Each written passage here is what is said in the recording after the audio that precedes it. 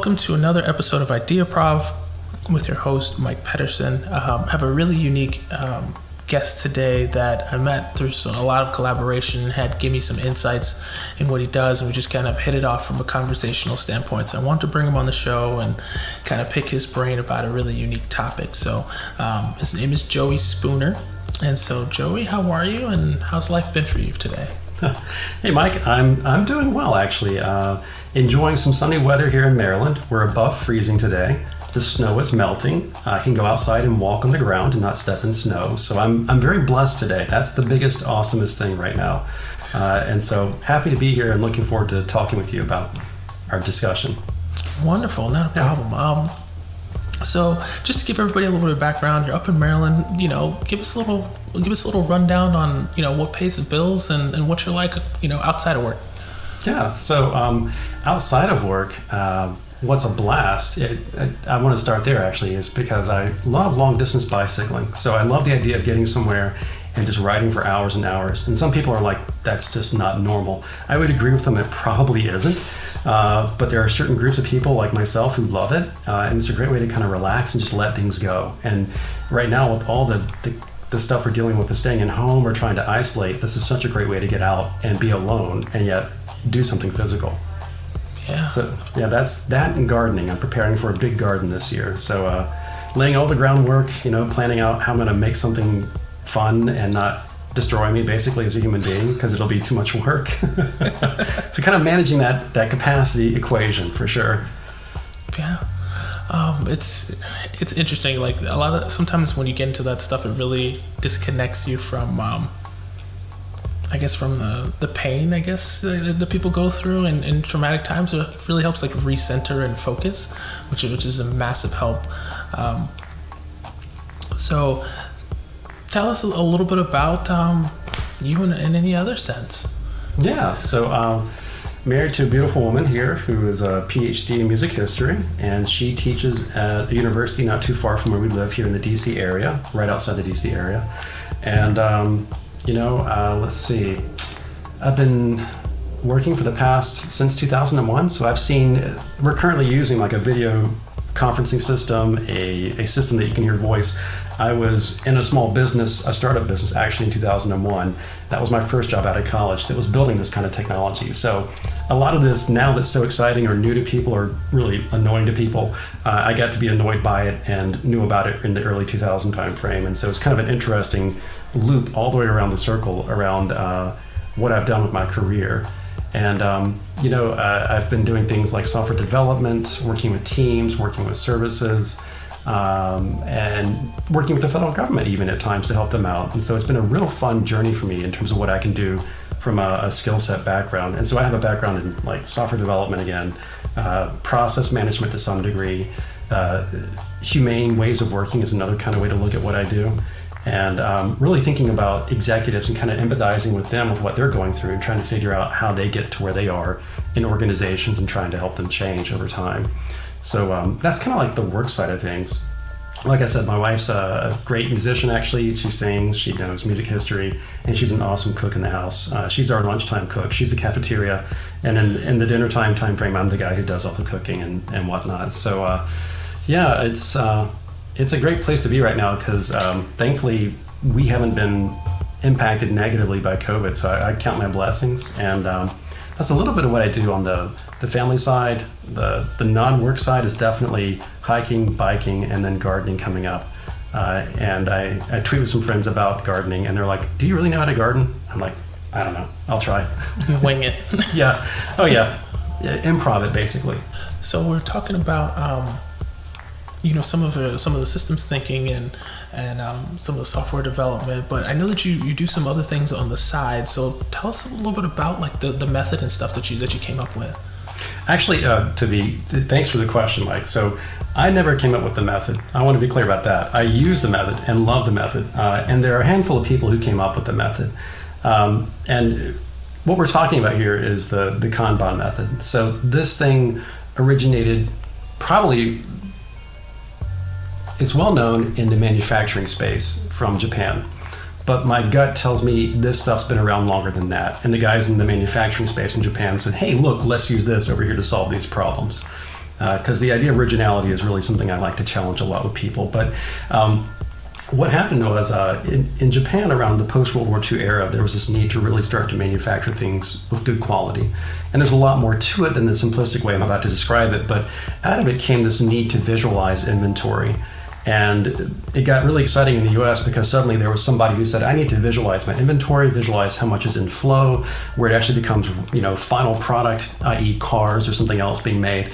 And so we have to have a way to do that and be aware of it, and then find ways to improve how we do the work that we're doing.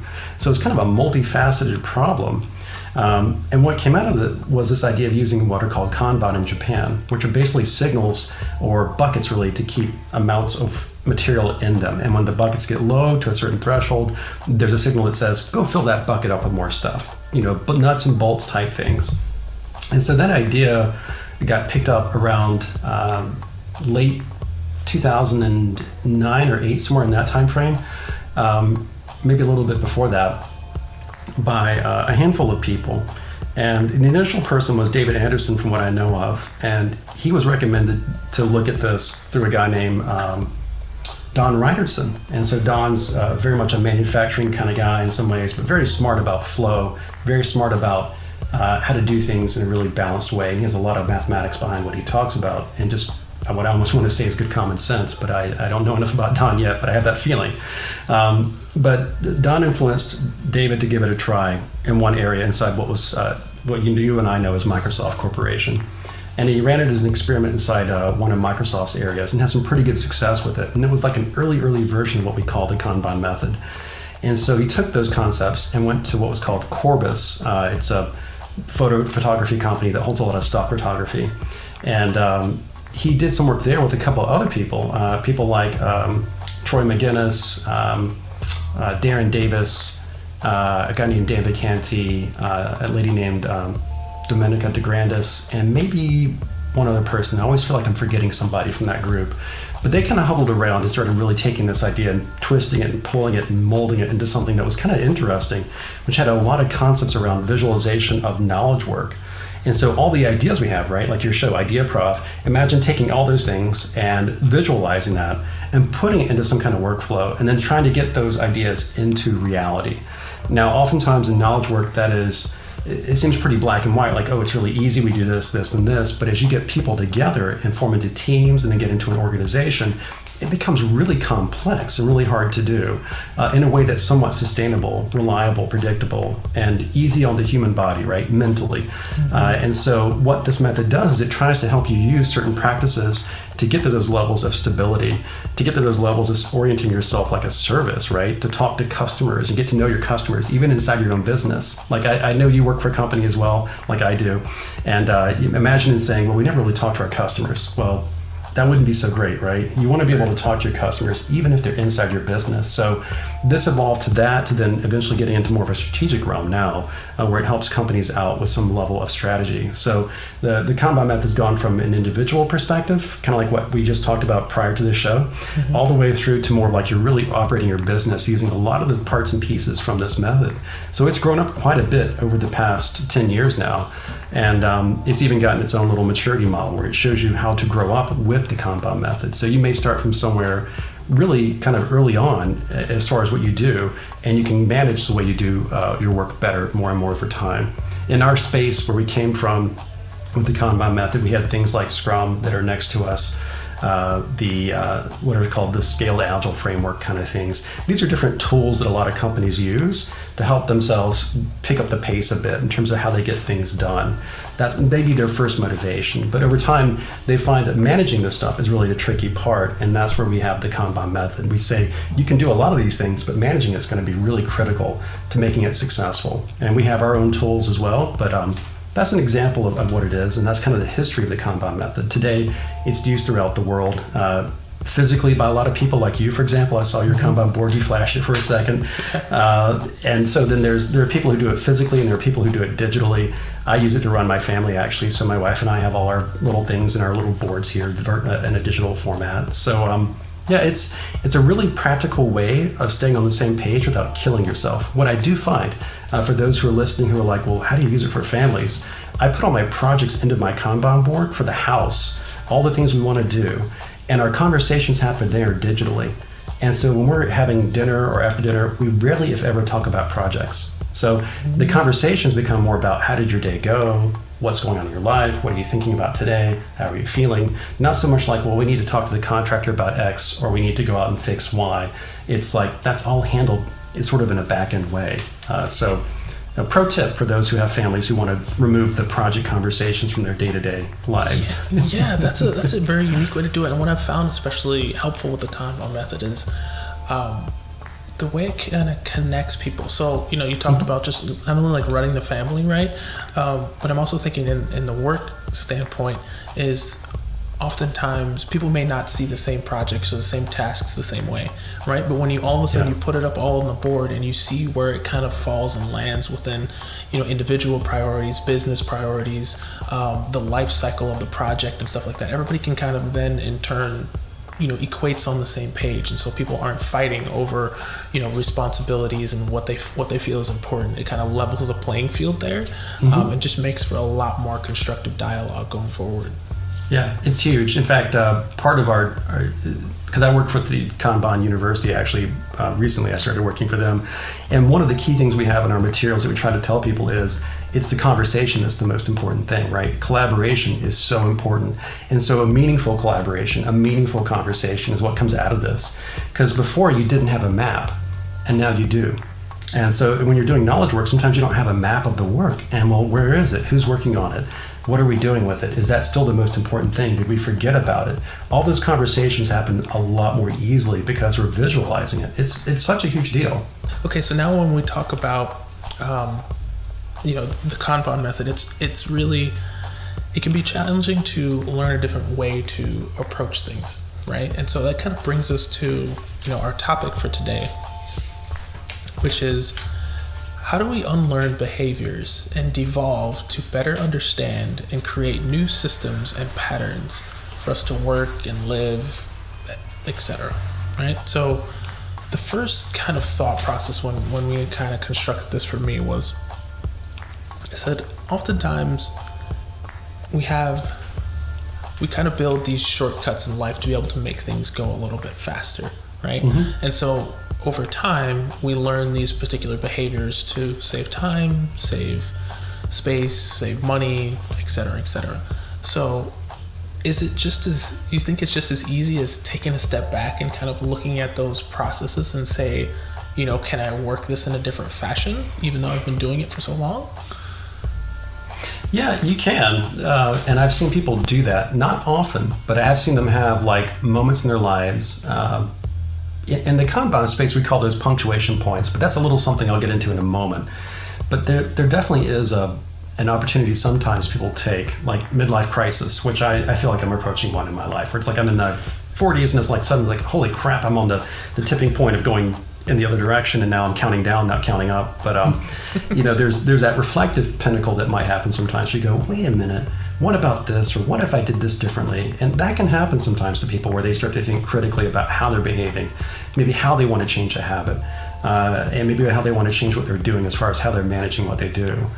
But then there's also a flip side to this, which is really worth mentioning, that I've only started to really understand a little bit of myself. So a lot of those shortcuts you're talking about, they just work, right? No need to change it. And one of two things typically happens that causes you to think more critically about them changing, beyond the midlife crisis for me. And even this midlife crisis, which I don't really have, but I like to fictitiously say that I do, just for the illustration purposes. Total denial is the only way to do this. But what I have noticed is that there are two ways of something happening that cause you to reflect on, am I doing it right? And that kind of creates a devolution behavior to some degree. One, which is very slow burning, which is like a slow devolution, is this constant pressure put on you or put on your group, your family, your organization, where suddenly all the nasty habits come out and you see them every day and it stinks. And you realize you can't keep doing it. For example, maybe one form of devolution is, my habit is to put everything into to-do list, and I have my entire to-do list, and I always get my to-do list done by the end of the week. Come hell or high water, I'm going to do it, right? And then slowly things start to happen in your life. Your roof starts to leak. or in your business, our line of credit's being called on. And we thought we had another 6 months to play with the line of credit, and suddenly the bank's saying, no, we got to bring you back in, you got to pay some more on the loan. All those things put pressure on how you're going to perform and behave. And suddenly the shortcuts become almost deficits to how you behave. And in fact, they cause things to devolve. You can no longer keep that to-do list up anymore. You can't keep delivering the same way you were delivering. And suddenly you have to fall back on old habits and even, in fact, sacrifice some of the things you said yes to, some of the things you might have committed to, some of the ways that you wanted to do things that were actually theoretically healthy for you to do. And so that pressure really changes you in that way. But there's another type of pressure which is more like an explosion. And in the Kanban space, we call that a punctuation point. Something has happened and now we have to change how we're going to behave. COVID's a good example of that. Wham, it happens, but it doesn't happen like a big wham. It kind of builds up and suddenly, oh, we're not going back to work anymore. And we're not going back for a long time. And now we have to change how we're working. And now we have to change how we're doing things. So all those habits that you had suddenly devolve. And I've seen this happen in the corporate route. We want to operate in this way, like we were talking about a few moments ago. This idea of really clean behavior. We're going to be very clean in what we do. We're going to be ABC in our processes. We're going to always do those ABC processes. And then reality pushes against those processes. And suddenly you start to fall down. And that's devolution in my world, where you said you're going to do something, you were able to do it for a while, you felt good about life, and then your environment shifted on you. And I like to say the phrase, shift happens in that line, right? Yeah, it's like, boom, it's like, oh man. So this is where devolution almost has to happen, not by choice, but because of just the effect of pressure on the way you're working. You have to say, I have to give this up. I wouldn't want to, but I need to. So that's kind of how I see those two forms of just bad habits kind of showing up, shortcuts showing up, and suddenly you're now forced to take a break and rethink things a good bit. Yeah, you have to like take a step back, because if it's the internal pressure, which, you know, hopefully you have the luxury to be able to step back, you know, internally and say, hey, this isn't working. Like I have time to be able to reevaluate either my business, my life, my family, my relationships, all of that kind of stuff, and be able to say, you know, let me recalibrate and then move forward. Like that's a healthy way to do it. And then, like you said, other times it's COVID or whatever it is that has an external pressure. You know, it could be, you know, something happens with your right to work or your work itself, or, you know, maybe you have a health issue that all of a sudden you just became, you know, impactful on. And oftentimes these things are connected, right? Health issue, you know, have people put pressure on themselves. So, you know, you talked about when in that first portion about having the ability to recognize all those different pressure factors, and you can definitely see that it manifests itself in a couple of different ways. You know, health and all that kind of stuff. So, how do you feel the process flows, or maybe should flow, you know, in an ideal scenario, to where you can reevaluate and look at those techniques and those patterns and those behaviors to kind of right size them? Like, how do they relate and balance, do you think? Yeah, that's a really good question. And I have a good friend, and I won't say his full name, but his name is Van, because I don't want to reveal too much about it. But he actually shared something with me that blew my mind, and it still blows my mind, because he exemplified something that I work with businesses to do. And I'm sure families do this, but I have not met a family until I met him. And he said that every year, he and his wife take a step back and just look at how they're behaving, what they're doing, all these different goals, and they reassess what they're doing and say, what can we change? And it's such a huge thing, it's such a huge signal of family care, self-care, those kinds of things. And those get lost under the pressure sometimes, or you can build them up over time. But this idea of saying, let's take a good kind of review of what we've done. How are we doing as a business or as a team or as an individual? Are we really getting to where we want to go, or are we still doing what we've always done? Are the bad habits still there, or are they less frequently there? Because you can't just flip a switch and suddenly change how you're doing things. It just doesn't happen. Every organization will try this at least once. It's the drug of drugs. Let's change how we're behaving and just, you know, uniformly go in a different direction. And the problem is, bad habits just hang around. They're hard to change, no matter how you want to do them. But taking a step back and reflecting. And I just had a conversation earlier this morning with some consultants in the Kanban space. We have this thing called the accredited Kanban consultant credential. And one of the greatest things that came out of it was this reminder of, oh, by the way, in higher education, they have this whole thing, this whole discipline called reflective writing.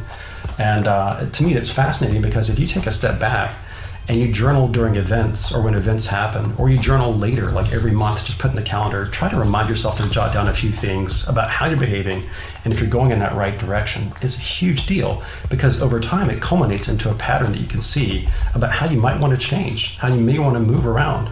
And it could build up into frustration, like, I've really got to do something about it. And that's going to probably lead to a creative idea or two about how to maybe change it. But self-care is going to be so important in how you solve that problem because you have to care for not just yourself, but also your team, and kind of think about how do you make things sustainable where you're not going back into the same sort of hole that you dig for yourself every so often. And I guess that kind of is where I get to with this idea of kind of looking back and saying, how do you change? It's really a reflective feedback kind of mechanism. In the corporate space, you're going to have some data that goes with it. How long did it take us to get X and Y done? Because time is money in some cases with the business world. But in the family life, it's going to be like, am I shifting gears? Am I really building up my health, for example, physically or mentally in a good way? And in the family realm, it's harder to find it. I know families do it. And in the commercial space, it's a little bit more obvious and more evident as time goes on. Yeah, and the self-reflection is key. I know it's very difficult for people to do because it can be challenging, right? Like you're looking at yourself and you're finding faults. And to some people out there, it might be like, oh, I find faults in myself all the time. Yeah, but are you finding the right ones, like the really ones that are important, that matter, right? But what was coming up for me too is not only do you look internally, but I think it's also super healthy to see, while you're taking that step back, reach out to your closest network, your closest people, and just say, hey, I'm doing a little bit of reflection. How am I coming across in the world? Like, are there any gaps? Are there any things that I could potentially be better at? And that can help inform your decisions as well. You don't have to take them all, but I'm also thinking about your closest relationships with your team at work. Like oftentimes as a supervisor, you can say, hey, team, where am I missing? One of the things that I'm good at, how am I not helping you? How can I relieve some problems for you? How can I open the doors to make us operate a little bit better? And they could say, hey, well, maybe you don't give us enough feedback on a faster frequency. We could really appreciate that. Or I'm really looking to grow in this particular situation. And that would be helpful. That kind of stuff can be really helpful. You can do it in your personal life, on some of your relationships as well. Talk with your spouse and just kind of check in, almost like a spring cleaning. You do it with your house, right? You get rid of all the old stuff after a year. Yeah. Do the same thing with almost like your relationships and your people. Talk with the wife, the spouse, whomever it might be, and be like, hey, I really want to check in to see how we're doing. Like, how am I doing as a person? Am I helping? And is there ways that I can improve? Is there things that I could potentially get rid of? And that way you can kind of holistically look at the picture in a fashion that could bring you more insights than you might not have had before. Yeah, and I like where you're going with that, Mike, because I think one of the key issues that we run into, and I'm guilty of this, I was very much guilty of this as a young kid, because I used to beat myself up a lot about how to behave or how to get better or just somehow force myself to do better. And as I've gotten older and gone through more challenges in life, I've come to learn that part of self-care that really matters is being kind to yourself and just treating yourself like you'd want to be treated. And I think a lot of us may not do that as well as we want to. And what's so important about that is not so much the act of being kind to yourself, but allowing your brain to take a step back and go, it's okay. I can look at this and not freak out. Yeah, this is not so great, and that's okay, without being reactive, like I gotta fix it. Because part of our brains wants to fix every single problem that we see. At least that's the case for me. Yeah, okay. I feel that. Yeah, so I think that's a key component of this, is that if you're going to do this kind of feedback, this kind of reflection, be kind to yourself. Not only write about the things I could do to improve, but what do I appreciate, and like what is good about what I've got right now. Why am I? A little gratitude goes miles and miles along, and it's super important to have that to share with other people about what you think of them, but also for yourself. And that can lead to a lot of good positive reflection around, yeah, I could improve here. How do I improve? Because oftentimes, what I have found, at least for me when I'm working with people and teams, and organizational executives is that sometimes they get blocked by being so fixated on the criticality of the problem, rather than taking a step back and saying, well, we're doing pretty good, but how could we improve? Let's think critically about this, rather than being so critically focused on it. It's a different kind of positioning of your mind, and it's a big difference that happens when you go in that other direction of saying, let's be thankful, let's be empathetic, and let's expand and explore critically thinking about how to solve a problem. It's a big difference there. And in the world of where I work, those are the things that we call the cadences. And so it's thinking critically, very objectively. And that objectivity is tricky stuff to get to sometimes, because we all have egos, whether or not we want to admit to it. We got it. Yeah, the ego portion, it comes across in many different ways for a lot of people. And a lot of people just, sometimes they never believe that they're wrong. Sometimes that they never believe like they're doing it the best way, right? Yeah. Or this is the way somebody told me to do it. It's like, well, just because somebody told you to do it that way doesn't mean it's always the best. And it's okay to challenge at times those preconceived notions. Like, there's nothing wrong with, you don't even have to take a step back to just say when something doesn't feel right. Like, are we missing something here? When you're asking about customers and you're making decisions without ever talking to a customer of your particular good or service. Like, that could be a really important part, but you could be blinded by the fact that, maybe I have 10, 15 years in the industry, or I've been researching it for the last, X amount of time, or, I've talked to so many people before. Okay, that's true. However, by challenging those assumptions, oftentimes that's where we get those insights that a lot of people aren't privy to. And that's where those conflicts kind of come from, good and bad, that can lead to pushing past some of those consistent, monotonous behaviors as well. Yeah. I mean, just a final thing to tag on here about this particular topic that fascinates me that you're bringing up, that just it's somewhat, I think, better known in psychology, well known in psychology, but maybe not better known in society, but it's slowly building up now, is this idea of biases and also how our brain works. And so the way we take in information typically comes through two different pathways, but usually the first pathway is going to be like, what are we talking about? What's the concept? What are we going to do? Like, an example would be, post-COVID, driving back to work for the first time in a long time. How do I get to work again? What turns do I make? I kind of remember it, but I can't quite figure it out. I kind of have to sense my way through it again. I have to make a map maybe and get there.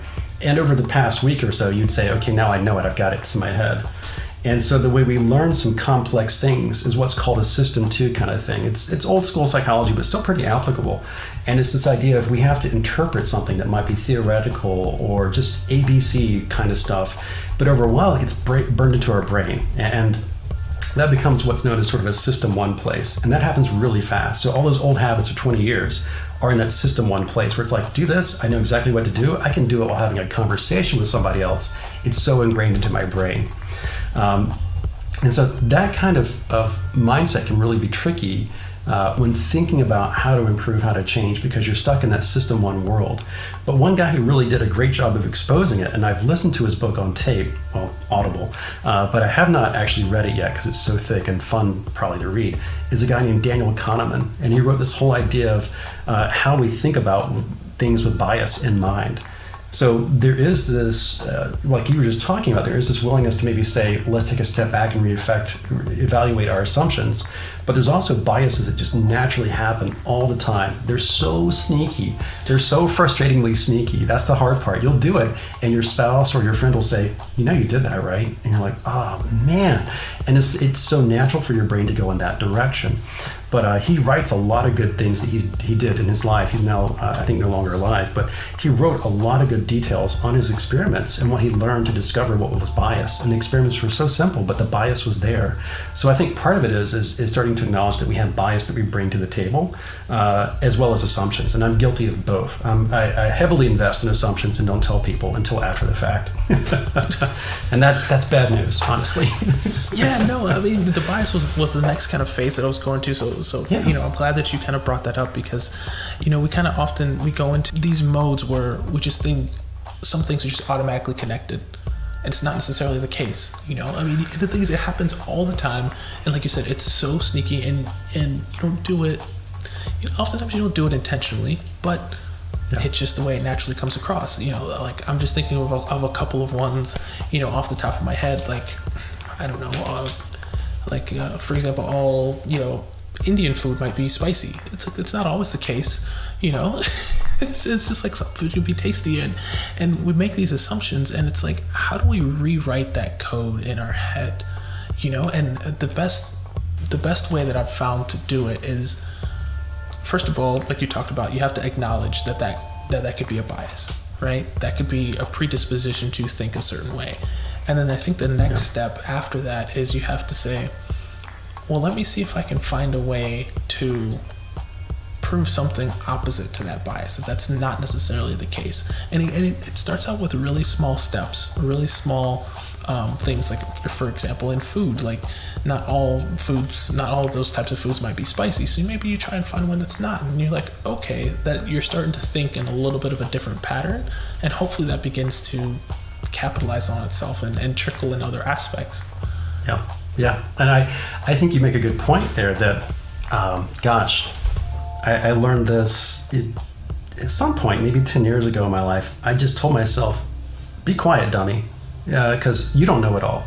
And what your bias is, you kind of start walking and go, well, I know what this is going to be. I know this is going to work. And your biases are kind of driving the conversation or the decision making for you, and even your assumptions for sure. And what I've really love to do, and it came from my wife, actually, of all people. She said, you eat your food in a serial fashion. You eat this part of the plate, then this part of the plate, and this part of the plate. And I'm like, yeah, I want to enjoy each thing separately. She's like, have you ever tried mixing it together? And I was like, no, I would never do that. That's sacrilegious. And she's like, no, you should try having a little bit of this, wait, try a little bit of that, and enjoy the different contrasting flavors. And I was like, oh, all right. And now that's pretty much the thing I do. And then our conversation has evolved to, have you ever tried this kind of food? Well, no, I never would. Have you tried it before? No, I haven't. Okay, well, let me try it. And so she would be sort of the guinea pig. And if she liked it, I knew I probably would like it. So I started learning that if I tried new foods, there was a good chance I probably would like it. And I think that's the idea that we run into a lot in our lives, whether it's business or personal, is this idea of risk and our consideration of what risk is. Risk is abnormal. It's unexpected to what we expect, right? And so we have to have a sense of, are we willing to take a risk? Some people are great at it. They're unbelievably good at it. They're just like mind-blowingly good at it. Other people, like where I came from, are a little bit more hesitant. They want things to be really secure and safe. But there's still a need to kind of take a risk because their friends around them are probably doing that and having a lot more interesting lives maybe, or just more aware of what risks really do look like. So I think the only way you can do that is through, effectively, if you're trying to get out of that, is to learn about it, but also experiment with it, right? That's such a huge deal. And I think people like me, for example, I came from a traditional science background. I was taught a lot of science, taught a lot about experimentation. So when I hear the word experiment, I get that animated GIF picture of that girl who's like sitting there kind of dazed and confused, like a weird face. There's all these mathematical symbols going around her head. That to me is what can be the danger zone of scientific methodology, which can be misused, right? It's not that complex in reality. So it is more like what you just described, which is this idea of, well, I think this could be true. Let me go out and give it a try. And if I'm wrong, I'm willing to accept the risk of that being wrong. It's like going to an Indian restaurant and saying, well, I think the food's going to all be spicy, so I'm just going to try this dish. And if I'm wrong, I'm wrong. Pleasantly wrong, perhaps. And sure enough, you get a dish like egg korma, which is nice and smooth and balanced and rich and delicious. And I could just go on talking about that dish. It's so good. And you just love it, right? It's your go-to food. And then you start to explore more. So I think there's that relationship that kicks in over time. And I'm still learning it. I'm nowhere near a guru. But there's definitely a really valuable place where you can say, I don't feel insecure. I feel like I'm going to take a small risk. I know what I'm going to do to kind of manage that risk and come back and evaluate it by trying out something new. And that's sort of that, you devolve and then you evolve, right? You devolve from pressure. You have to evolve from a place of somewhat confidence around risk and how you want to play with it a little bit. So speaking of that element of risk that we were talking about, it's really good to focus on that on the individual, because I think that'd be super helpful for people to improve their lives, right? Mm-hmm. But to take a little bit of a wider lens on this, how can, maybe systems, organizations, government, politics look at unlearning some of their past behaviors that might improve life for, large amounts of people? I mean, this is a really big, topic or conversation, but, the first thing I'm looking at is looking at the public works of life. So maybe, water, electricity, and stuff like that, and really looking at those and said, hey, these are the basic needs. What are the assumptions? Okay, yes, people need it, but how are they interacting with the systems? How are they interacting, whether it's paying their bills or getting them?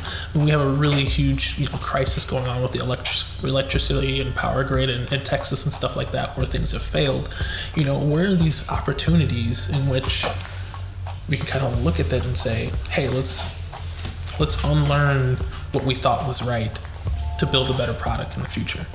Well, and this is kind of fascinating to me because, this is a good one.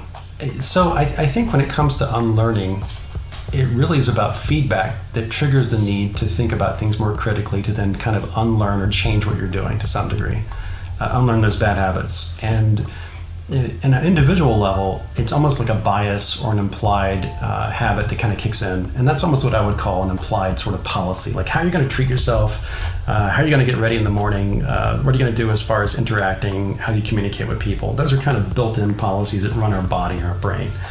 And to kind of tie back to some of this experimentation as a way to get around or evolve in some ways after devolving or breaking away from where you are, it's really exciting to me because, we were talking about the energy thing a little bit just then. And, lately the hot topic is the state of Texas and that they're independent mostly with their power grid and how did they get there. And I don't know the whole story to it, but I know of one particular little slice of it, which really kind of makes me go, And one way, a little part of Texas, I think it's called, oh goodness gracious, Hill Country is what it's called, that area.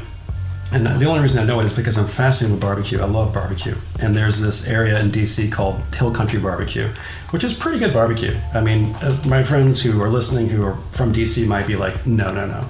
But really, it's one of the places that I like to go to. It's actually got pretty decent barbecue.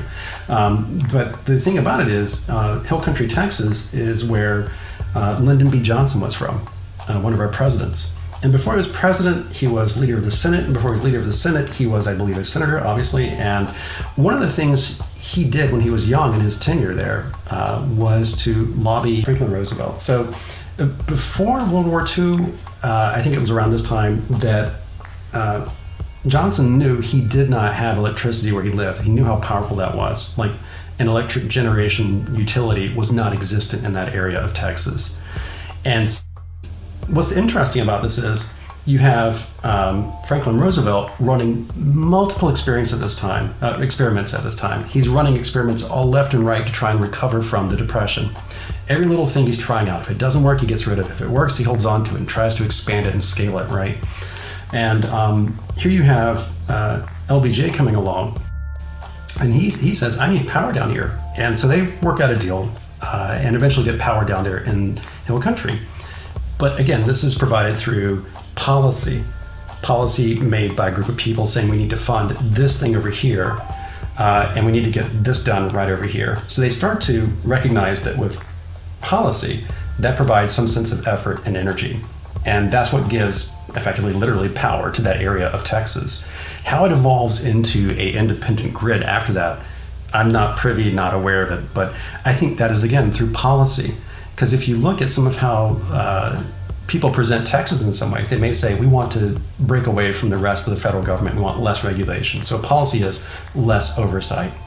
And so I think when we talk about public goods, it's about feedback and responding to that feedback. And perhaps, I would assume, that a majority of people in Texas at one point in time said, we don't want so much oversight. It's just going to kill us. Too much money spent oversight, too many taxes. Let's reduce that. Let's make it easier on ourselves. And so the policies really do kind of change how things happen, how things behave differently.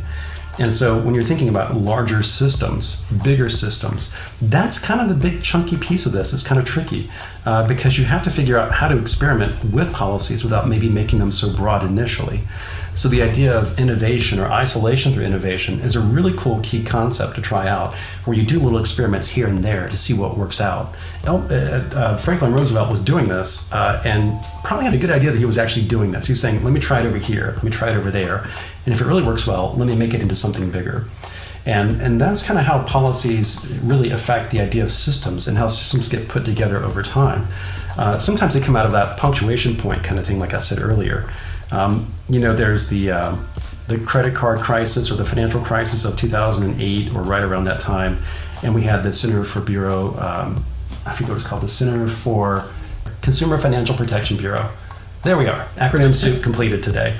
But that is something where that evolved out of a punctuation point kind of moment where so many people were in crisis financially. Whereas you end up in another kind of crisis and suddenly there are more policies that are needed to help things evolve in a healthy way. So you can devolve, like we just talked about, two different crises. One is this Depression era crisis that happened where experimentation was needed.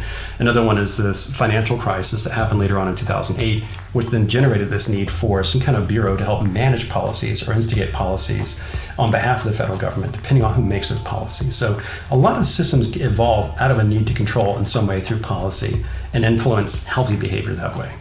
Yeah, the policy, and especially those little tests, if people can get on the same page, right? So whether it's tests in states, city, local level, all the way up to the federal level, can be super impactful. But I think another thing that was resonating as you were talking was the ability to be very careful how we look at data in this framework, right?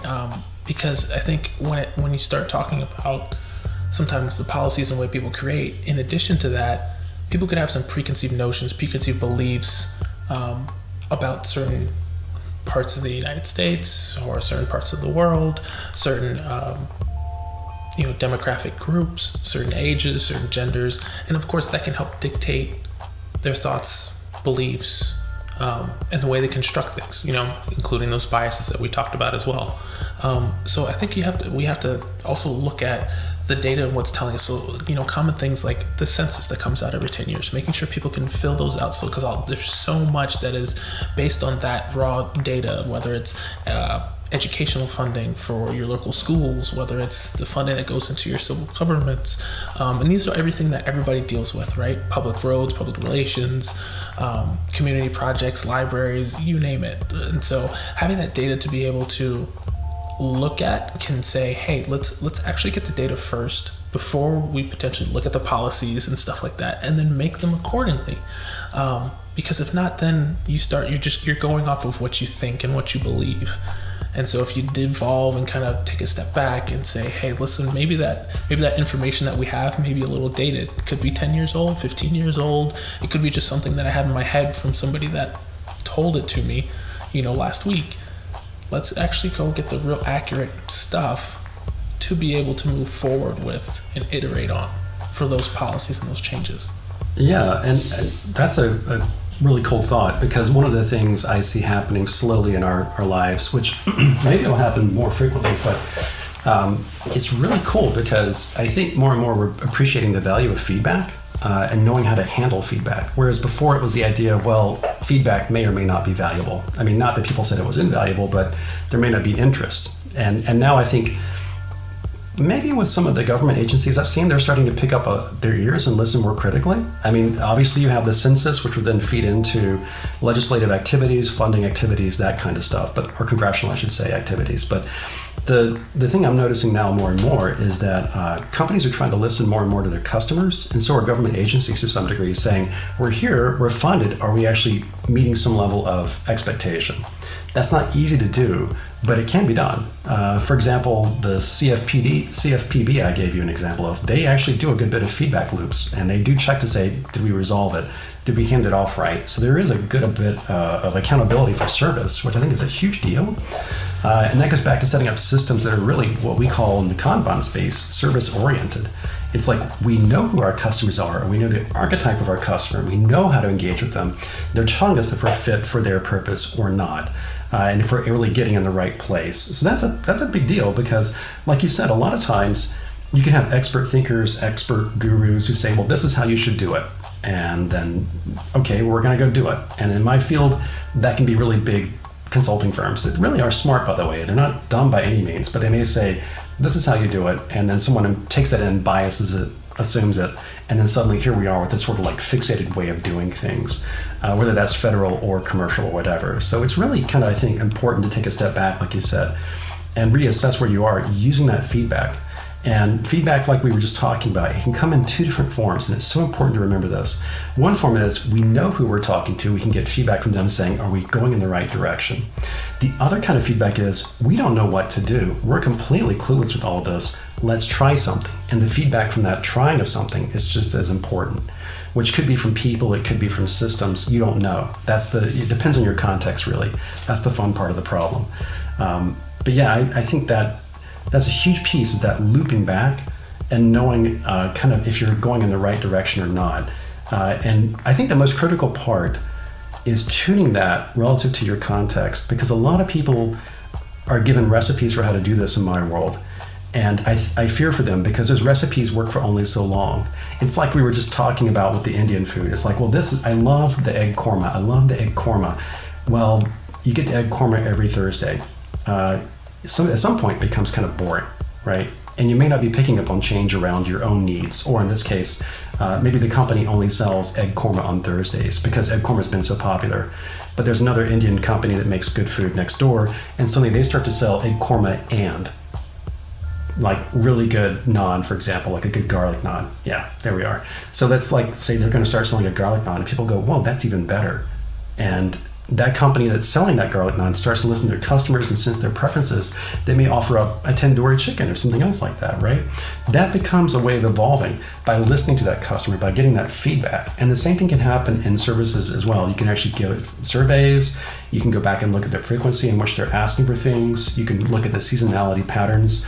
Those are kinds of things that tell you more and more if you're going in the right direction and meeting those demands successfully, or if you're not. And again, a lot of this is derived by how you set up policies for how you handle these things. So that's kind of the connectivity that comes together with some of these systems that at least I deal with. My friends who are listening to this, who do deal with systems thinking or government, my apologies. I'm not a guru. I will openly admit that right now.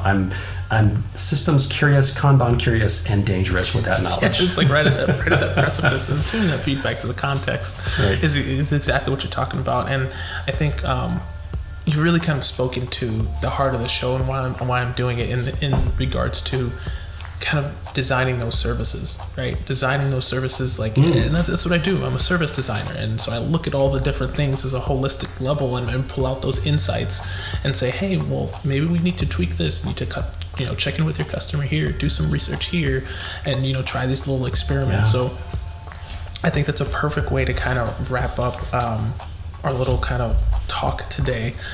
So I want to highlight a couple of key takeaways from our conversation and see if I missed anything.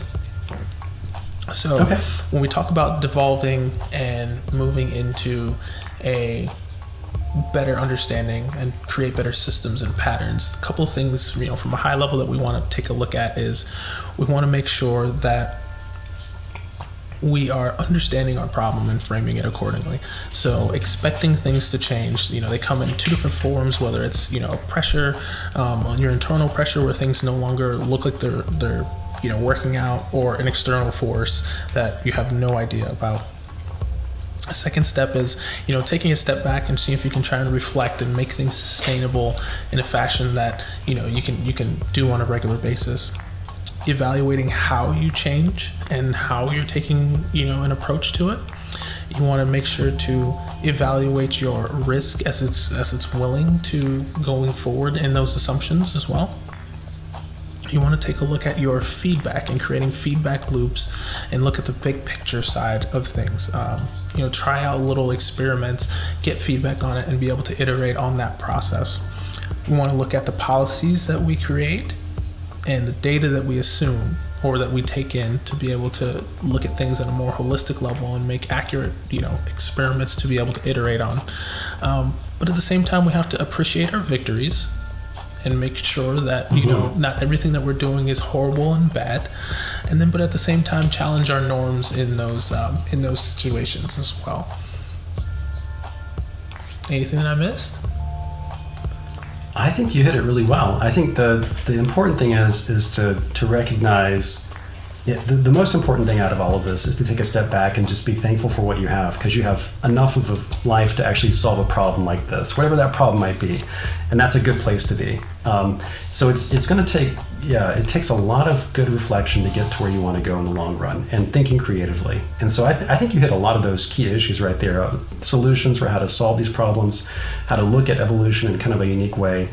And I hate to say it, but the one thing I've got to my left is about 200 books to read. On the right side of me is about 50 or 60 books I've read, and I'm a big fan of reading. So if there's one thing I've learned is that you want to keep building that learning muscle while you're doing all of this. Expose yourself to new things.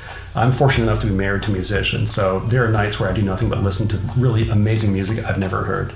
So always try to expose yourself to something new so your brain's a little bit more plastic when you come into problems like this, when you're thinking about how to deal with devolving or how to deal with evolving systems, for sure. Yeah, it's that learning something new, and it just comes from just being curious, right? Like jump into a space which you have no idea about, even if you think that you might not like it, and just assume that you're a child poking around, having fun, figuring things out, because all of a sudden there's a whole realm of kind of possibilities that open up to you when you start doing that and operating in that fashion, whether it's books, whether it's podcasts, plug for this one, because that's what I try and do on here, whether it's audiobooks like you talked about before, whatever medium it is, just find a way to continually learn that muscle, and your mind will take you to some really cool places.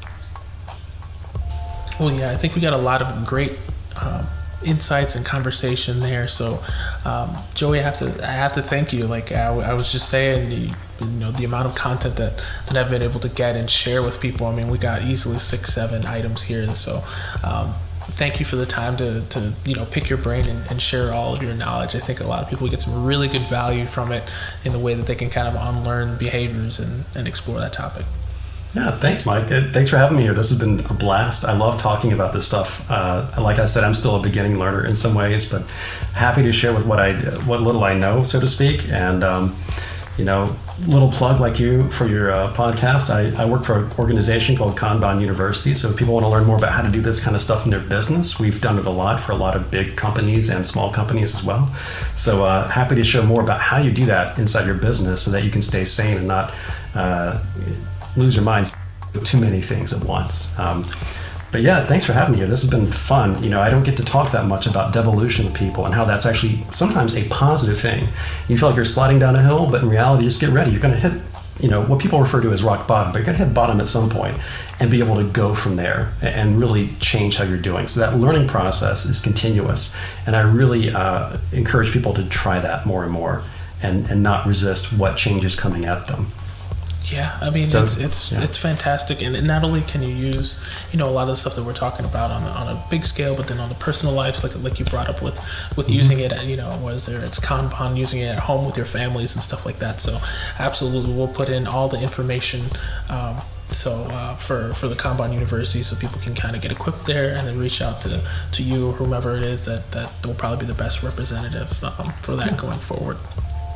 So with that, thank you all of our listeners for your time and attention today. We really hope to continue the conversation as well on Ideaprov.live. If you have any comments from there, you can see the blog post up in a couple of days. And then stay tuned after the break for our Ideaprov Insight.